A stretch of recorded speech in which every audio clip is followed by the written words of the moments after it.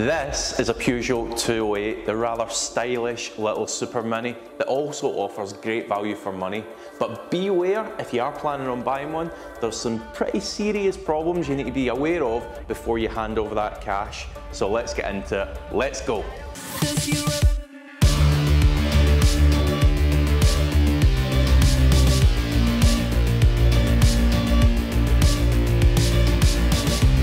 So first up is a rather terrifying problem actually, wherein these cars can suffer brake failure. Now Peugeot did issue a recall on this, but it didn't always fix the issue. Let me try and explain what the problem is. The recall, first of all, pertained to air being in the braking system, and whilst that could cause problems, it's usually not the issue that afflicts this model in particular. So there's an anti-roll bar on the front that's secured by bushes.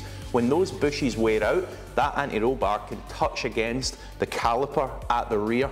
Now what that's going to do is compress the piston inside the caliper, and what that means for you is your brake pedal is going to go to the floor and you're going to have no brakes.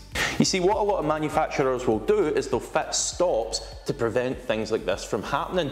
But on these, there's just nothing to stop it from happening. So if those bushes wear out, you're at risk of it occurring. So I really think Peugeot maybe needs to look at doing a secondary recall to rectify this and stop it from happening once and for all. When it comes to the engines, there was a whole host of them available. Thankfully, there's no real horror stories to fill you in on here. The only thing I'd mention is when it comes to this 1 litre unit, make sure it's suitable for your needs. If you're doing a lot of town driving, then certainly it could be good, very economical. However, out on the motorways, faster roads, you might find it lacking a little in power, but test drive it and see if it's for you. Now, the only recall to make you aware of under here for now was a fuel leak. Now, what this referred to was the fuel rail not having been torqued down correctly. So there's not actually bad parts in there, it's more of an assembly issue, and Peugeot should put that right for you. Now, on the car you're looking at, you're going to smell it right away if it is leaking fuel, so that's one to keep in mind. Now, as we finish up our checks under the bonnet here, oh fuck, let me do that again because that looks really bad. As we finish our checks under the bonnet here and get it closed over, or the hood, depending on where you're watching this from, make sure it latches down correctly. Again, another recall where it didn't latch correctly, it was a bit insecure and it could end up coming up onto the windscreen. Now on that note as well, the windscreen wipers were made from a really hard rubber compound from the factory. They've probably been changed out by this point, and it's not really a massive issue, just more of an annoyance, wherein they would skip and sort of jump across the screen in colder climates like we have here in the UK. Swapping them out for some Bosch items will sort it out. So let's get on to these issues at the rear of the car. But before we do, a favour to ask from you guys. We're waging war against those dodgy sellers that try and cover up faults with cars that you're buying. If you want to support us in this, hit the subscribe button, give this video a like and add a comment below. Anyway, let's get on to these issues. First up, if the car you're looking at has got a spoiler fitted, then give it a good tug. Make sure it's not going anywhere. Those are on with just adhesive, and when that dries out, the spoilers are known to come away. Again, Peugeot should put that right for you. Next up, when we open the boot, or trunk, depending where you're watching from, make sure that these struts are able to hold it up. There's a problem with these, and again, it's a recall that the boot can close without any warning, so be aware of that one.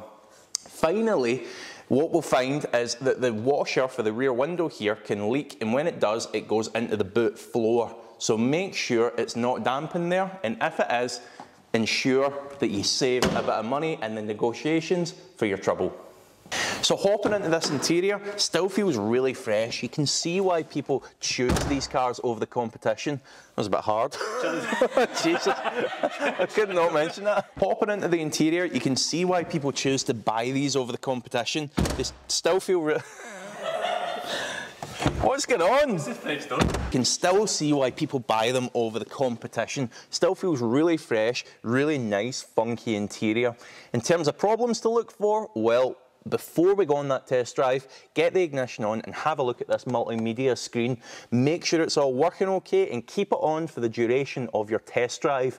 If at any point it becomes unresponsive or turns off altogether, then there's a problem there. And again, make sure you bring that into the bargain, save yourself a good chunk of cash, or unfortunately, just walk away from that car and find one that doesn't have a failing screen. Now before we get out on that test drive, start the car up and listen carefully. What's that starter sound like? Is it okay? Does the car hesitate to start? Again, this was yet another recall which referred to the starter motor being a bit underpowered and overheating, so be aware of that one. Anyway, let's talk about the rest of the faults from the road.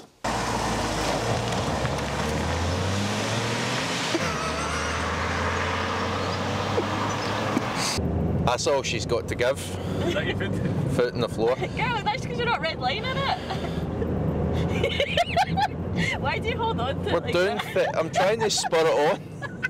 We're doing 37. So this is Kirsty, kind enough to let us borrow and be slightly detrimental about our car. So Kirsty, do you recommend the car? Should people buy this? Should they look at other cars? What would you say? That won't go into geek, right, we're good. I'd say it's good for a first car. First or car? a starter car, but maybe not if you want something fun. And you've had some problems, you had to... Yeah, I had to get a new engine, new gearbox, new clutch, new ECU.